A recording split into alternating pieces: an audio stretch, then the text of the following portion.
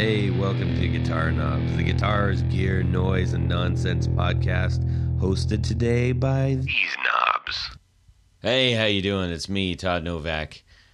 We are not having a normal podcast, as we usually do, but this is a broadcast of the podcast that we did at the Columbus Podcast Festival. I'm going to say podcast as many times as possible. We did a live episode in front of a real live human audience, which was a first for us, and it was really fun, and I hope that we get to do more in the future. I wanted to give a special shout out to the people who put the festival together. That was Brian Donnie, Rob Thomas, William Mount, and Katie Thomas. And without them, don't know that it would have happened. We're really happy to be able to do this in Columbus. It's a small town, but it's jamming. It's got a great music scene. It's got a great art scene, and we're grateful that people are active and making things like this happen. So much thanks for them for having us on and running it and making us not look like total idiots as best they could. I mean, a lot of that's really up to us. So this is me, Jared Brandon, Mike Trombley of Red House Electronics, and Tony Dudzik, the Pick Guardian. And we're on stage having a good time. This isn't the normal length podcast, but it is, it's a shorter one, but it's cool. You'll like it, I hope. And next episode, we will be back with a full-on, full-featured, full-length, full-frontal, normal Guitar Knobs episode. Thanks a lot for listening, guys. Hope you like it. Welcome to the Guitar Knobs, the guitar podcast about guitars, gear, pedals, amps, and the noise they make. Our guitar world is filled with so many incredible, passionate, smart, and gifted makers and players whom the Guitar Knobs personally would love to meet and talk with. But they are not from the typical big companies we are all familiar with. They're from the super small, unique companies that are making a huge array of amazing things. Imagine they all must have great stories around why they are doing their thing. So Guitar Knobs, combined with their love of talking about guitars with friends and the opportunity to interview the people who are making, shaping, and playing the guitar world we are in, the Guitar Knobs podcast was born. Their goal is to provide great conversation, interviews, and a fair bit of nonsense for all of us guitar enthusiasts out there. Guys, let's bring them out to a warm round of applause.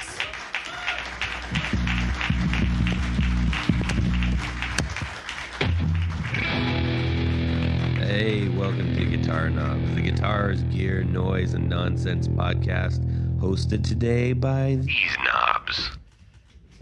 These knobs. Hey, everybody, guys, thank you so much for being here. We do really appreciate it. We can't see actually anybody, which is comforting, but we can hear you, and that's also comforting. So, you heard our intro, and I referenced builders, and these are 3 local builders, and they are also knobs on the show. And today's show, we're not going to get super deep into the technical enthusiast world because everybody will probably get up and leave because they're like, I have no idea what you're talking about. But we are going to talk about some a couple important things. So I'm going to introduce down to the from left to right. Wait. Yes. Yeah, to my left. Yeah. Go ahead, Mike. Okay. I'm Mike Trombley, owner and engineer at Red House Electronics, located in Troy, Ohio. What do you make, Mike? I make guitar pedals. So, when you go to a live show, those guys that are making noise, I'm behind that. Yep. Yeah. Good. Jared Brandon. I own a small company called Brandon Wound Pickups. I make guitar pickups, and guitar pickups are basically they're electromagnets and they're custom made, and they go underneath the strings, and that's right. Thank you, Tony. And they pick up Perfect vibrations, and they send all that and through the knobs, and then out of your amp. So what I do it starts with the string and the vibration, and then it goes through his thing and comes out the amp. That's what I do. Excellent. Been doing Tony, it about 10 years. Tony. I am Tony Dudzik. I own Pick Guardian Custom Pick Guards here in Columbus, and I take large pieces of plastic and make small pieces of plastic. I should have brought my show and tell because you just made 2 custom ones for my Les Paul special, which are spectacular, and I can't wait to put them on. My name is Todd Novak. I'm the host, the main host, or the person who does all the hosty stuff. And I don't make anything, but I'm a super enthusiast and a longtime player. And so today, this is a half-hour show. We usually go for about an hour and a half, so we definitely had to try to squeeze it down a little bit. I wanted to breach the topic of what was the sort of first Holy Grail guitar and why? First Holy Grail guitar that you had to have and why? And so we're just going to discuss how that came about, what you did with it, did you get it, who inspired you, etc., and try not to run out of time because we'll probably get headlong into it. Got guitar players out there? Anybody? Yes, all right.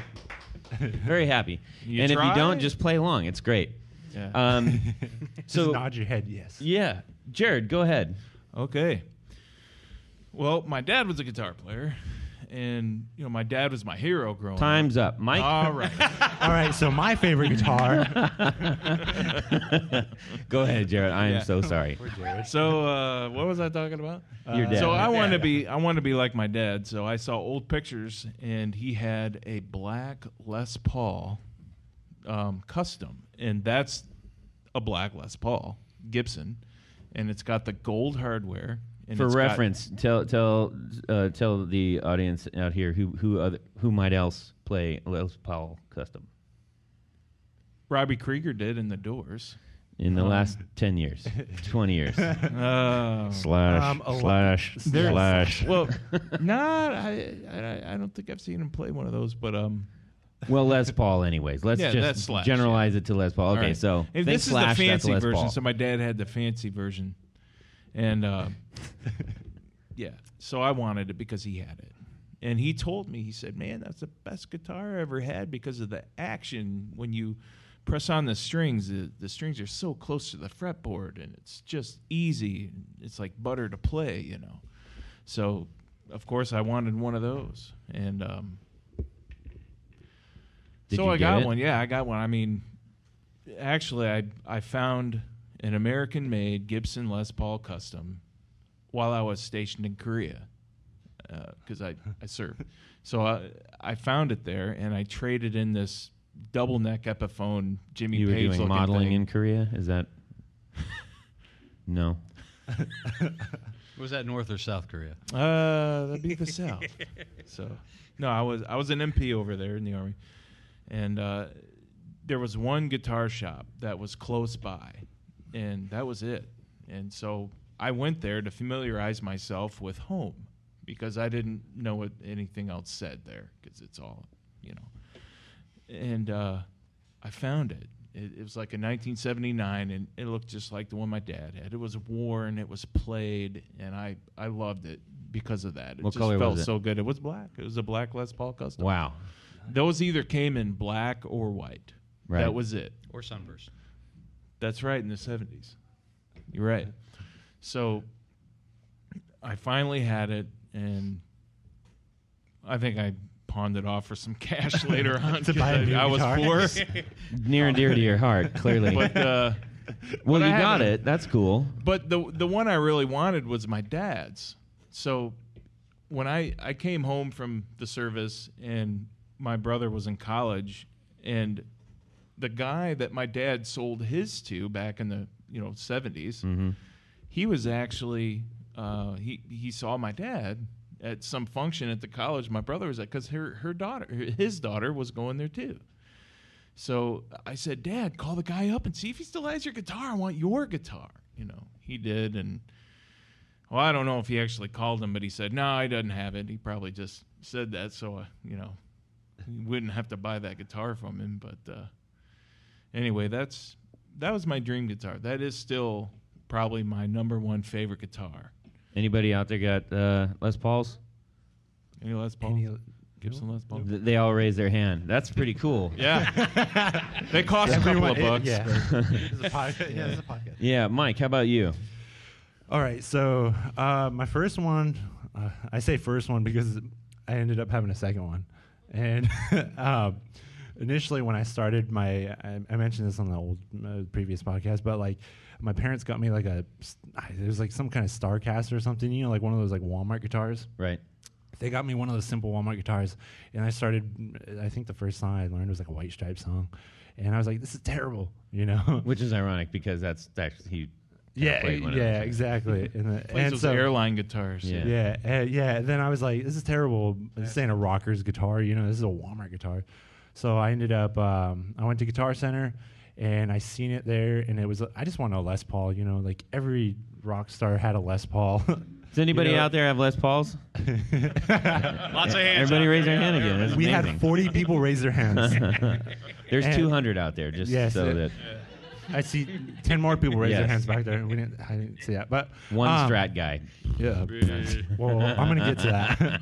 And so anyways, we go to Guitar Center. I end up finding the guitar, like, you know, it was a Les Paul, and I was like, oh, dude, that's sick, you know. And it was a starter. It was like $300, but I say that like, you know, that's like cheap, but it was $300, and then I was like, I want that, and so I told my stepdad, I was like, hey man, I was like, if you buy me that guitar, I'll start playing guitar, because I had the Starcaster, you know, it was just hanging out in my room, but then I was like, if you buy me that guitar, I'll start playing guitar. And so, of course, he was like, I'm not going to pay for it, you know, and I was like, well, I'll throw in half. So we threw in half. I got the guitar, but then I had to go onto a family trip the next day. And so I'm playing it at night, and then I go to put it on the stand, and here it ends up sliding off the guitar stand. It hit the entertainment center from my room, you know, or for the TV, and the headstock where all the, you know, tuners are ended up cracking. So my dream guitar broke right in front of my face. So yeah, so that was, you know, just having my dream crushed right in front of me. That was beautiful. And then, but then I got home and, you know, returned it to Guitar Center after I got back from the family trip. And I played that for like 2 weeks, and then I was onto a new dream guitar, which is a guitar that I have now. Is a The Fender. show's called "What Is Your Dream Guitar?" Yeah, it just keeps going. Yeah, it's the Fender Stratocaster, which you guys probably know is like Jimi Hendrix's guitar. You know, I don't know, so many iconic people played it.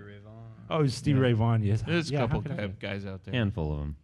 Yeah, and so it was the Strat, and then I ended up, of course, throwing in money with my parents to get the get the Strat, and I got it a couple years ago and still have it.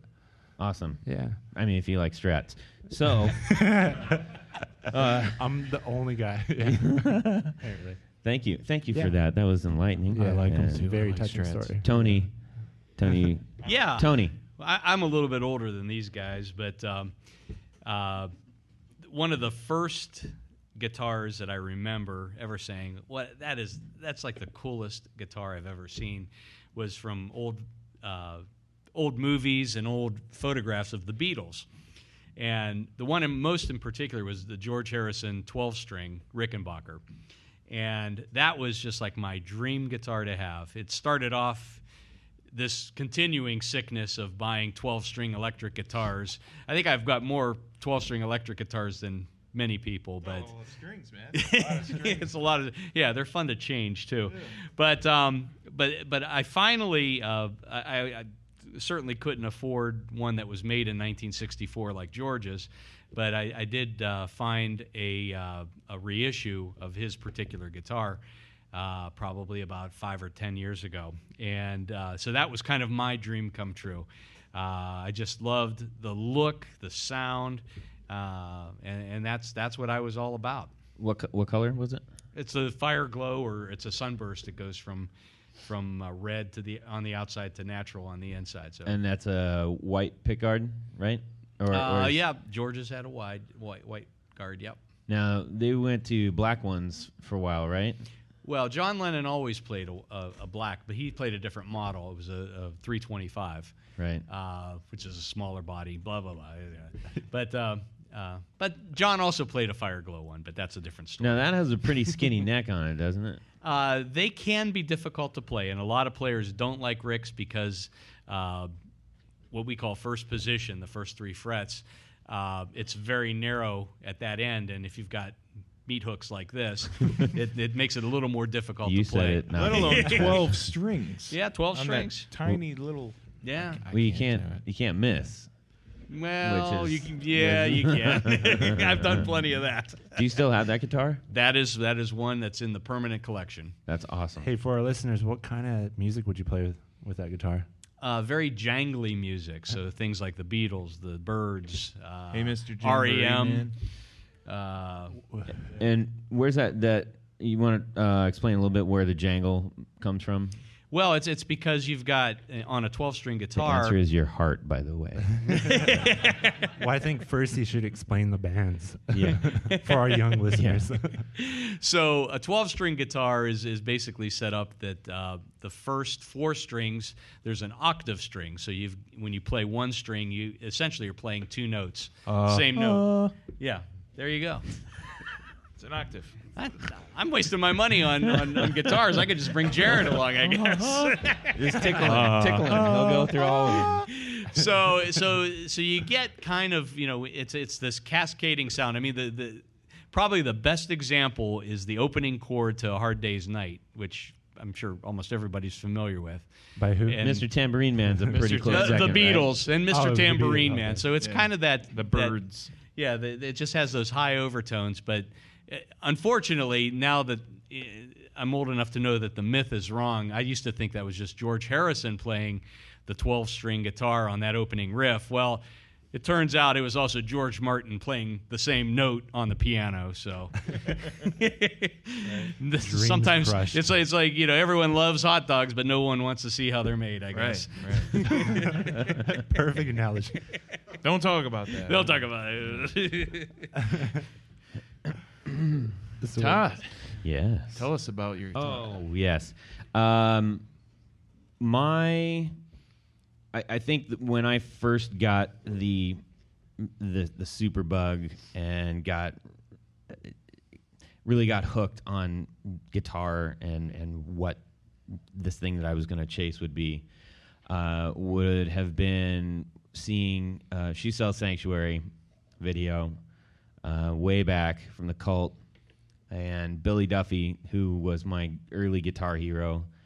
I learned to play listening to him, and he had this big, beautiful Gretsch White Falcon. And as a young lad, I could not possibly afford I'd never even owned a guitar, but I was like, okay, whatever this is, I got to do this. I need one of those, apparently. And I traded a skateboard for a really, really cheap, like a Walmart, Walmart type Walmart, guitar. A Sears. Sears guitar, then, yes, for the older folks. And and so I traded that, but Wait, just a little backstory. That Yes. Gretsch guitar, how much is that? now Yeah, that one, yeah. oh geez, Because I know the White Falcon. It's like the Cadillac of guitars. it kind of is. How much would something I mean, Well, a new White Falcon is probably $3,000. yeah, but are you talking That's about all. like the vintage sure, one from that vintage, year? yeah, vintage Ooh, one. I think Vintage, you're up in the yeah. 7s or 10s probably. Yeah, easily. So my um, college tuition. It's a car. Yeah.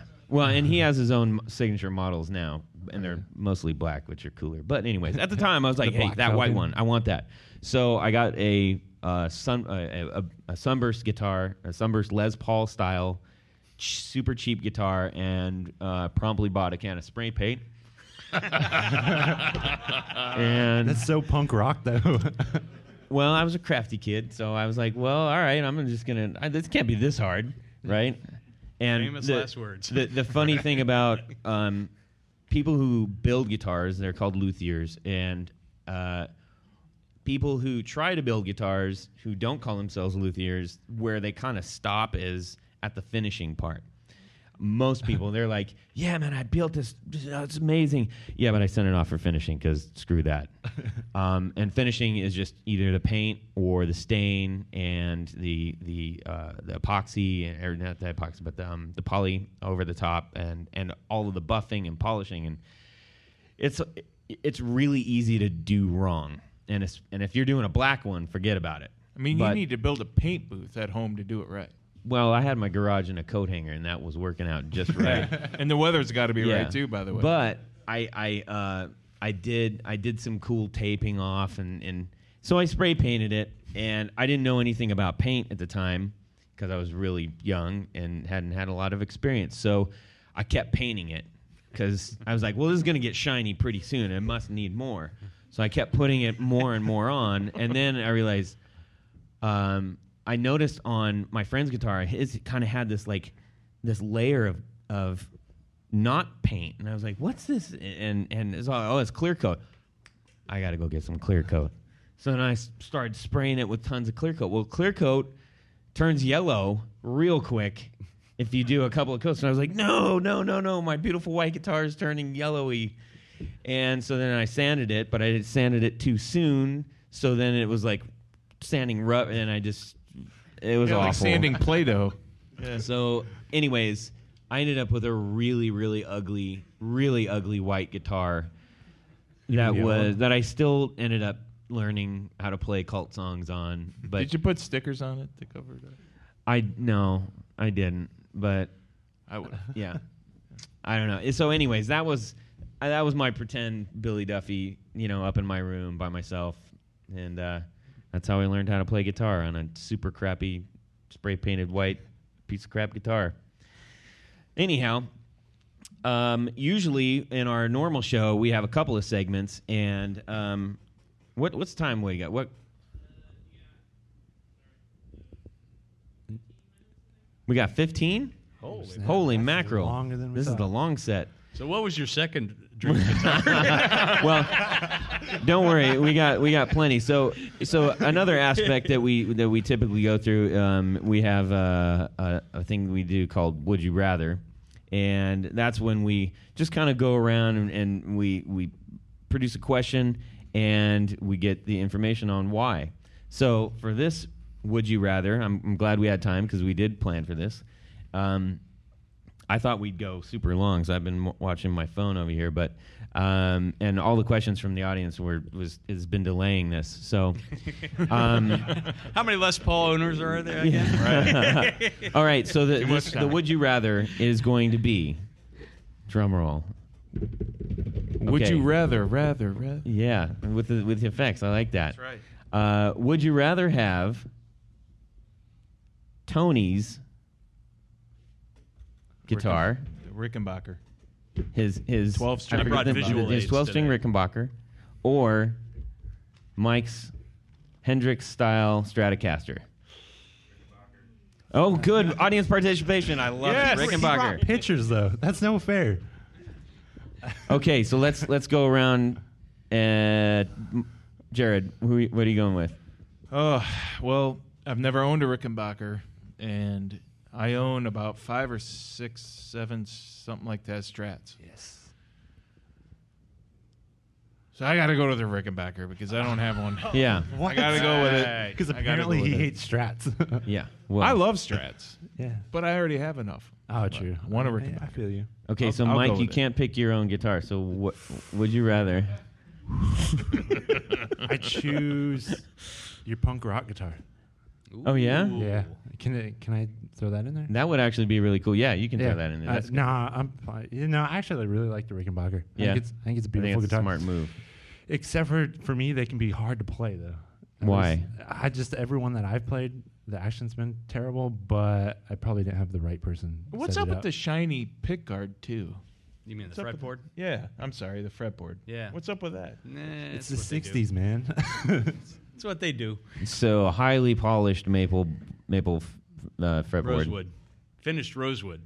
On yours? Yeah, Oh, okay. they all are. Is it shiny, too? Oh, yes. Huh. Oh, yes. It's not common on a guitar. That's Yeah. why I brought that up. Yeah. Very dull. guitar. Okay. Tony? Well, Rickenbackers are an acquired taste, and they are difficult to play. They are sometimes painful as a live guitar. I have several, but because that was, of course, my first choice, I'm going to go with a Telecaster. What? The Telecaster. Wait a minute, there was no Telecaster. Is the workhorse. I don't even care. What about the Strat? I'm writing my own script here. Can he not do the Strat? I've got 15 minutes, and I'll tell you why. I chose a hard playing guitar. Like the Telecaster. Now, here's an interesting. I'm picking fact, a bass then. A little tidbit. A lot of bands who play Rickenbackers live, bands like REM. There's a lot. A lot of the recorded so-called Rickenbacker sounds that you hear are actually Telecasters being played in the studio. Telecaster is Leo Fender's first guitar. It came out in 1951. It is, in my opinion, the perfect guitar. It has changed very little. It is still being produced today. So that's the ultimate guitar to have. And that would be my choice. Tommy Tedesco, he was the Wrecking Crew at in Los Angeles. Yep. That his Telly is on numerous albums, numerous bands. Numerous. Yeah, I'm not going to agree. I'm not going to agree. I'm not going to disagree with you. I mean, that's. I gotta know though, Strat or Rickenbacker, no Telly. I'll take the Rickenbacker over a Strat Of course. any day. All right. so many haters. So many haters. Except for our 20 Strat fans back there. Hey, I own Stratocasters, man. I love them. There you go. Well, it's widely known on our podcast that I really can't stand a Stratocaster, so I'm going with the Rickenbacker too. But I love the idea of actually having a 12. I've never owned a 12-string, but I think it would be pretty fun to play with. I'm heeding your warnings about live situations, and the tunings kind of scare me. But yeah, that's a lot to deal with. Well, when you have your Polytune, you'll be okay. Yeah. That's a new pedal I got to get. Oh, we can go like way deep on stuff. What's the first song you would play on a 12-string? Oh, geez. Anybody?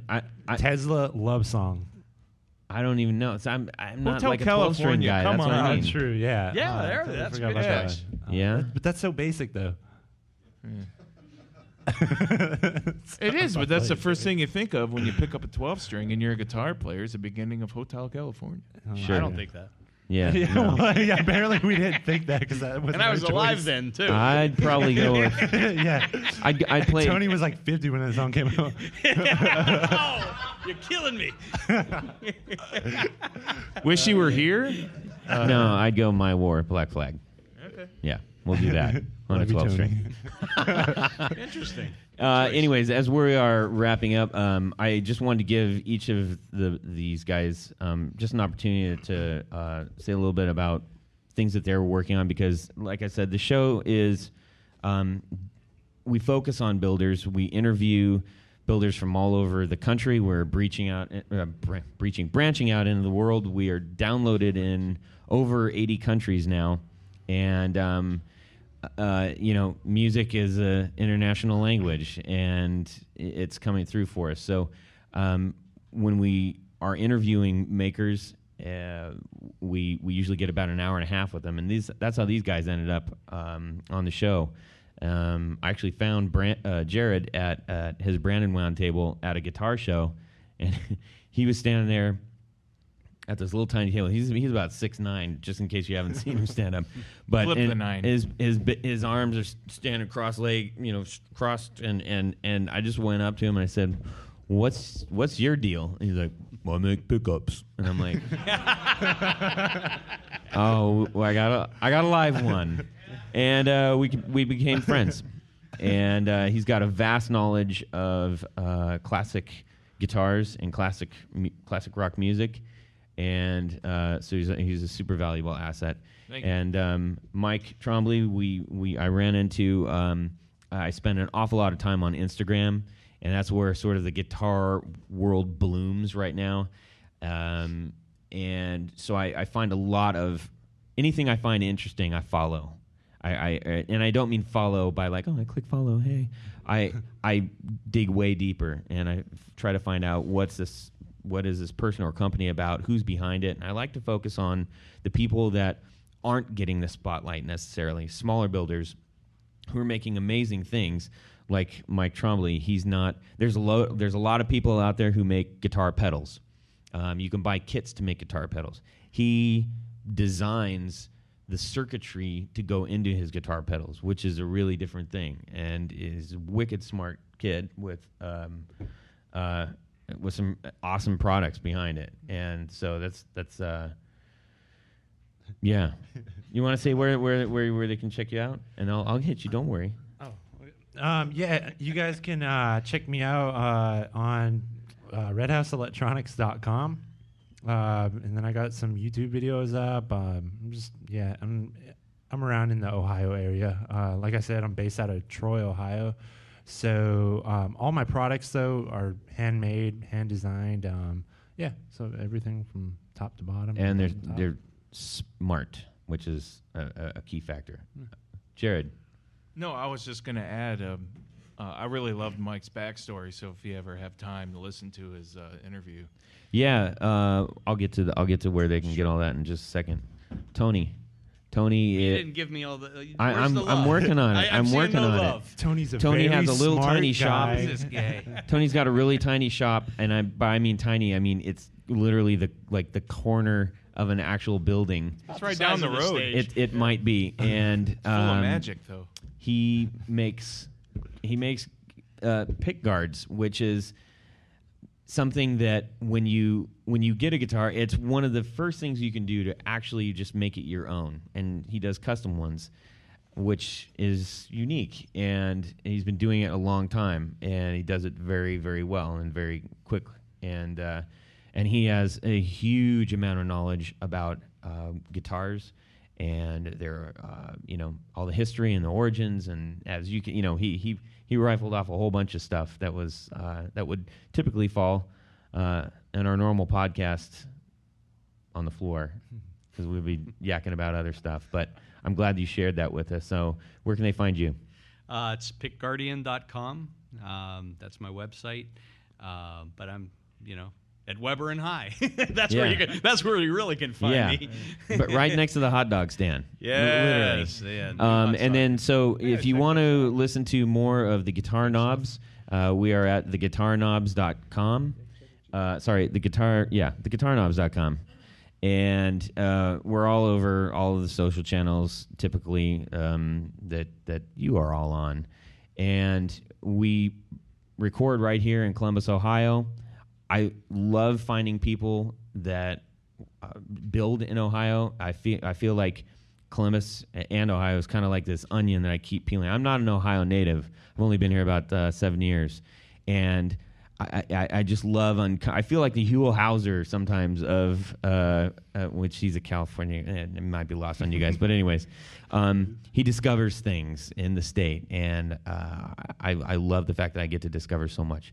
So guitarknobs.com, you can listen to each one of these guys' podcasts, their interviews that we did with them. And I really appreciate you guys being here, and hope to talk to some of you. That's it. Thanks, guys. Thank you. Thank you. Let's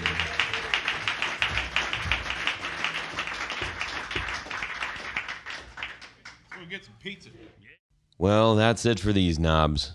Please visit us at our website at theguitarknobs.com for episodes, news, and guest profiles. You can get all social with us on our Facebook group at facebook.com/groups/guitarknobs. Give us a tweet at guitar_knobs. And check out our gallery on Instagram at guitarknobs.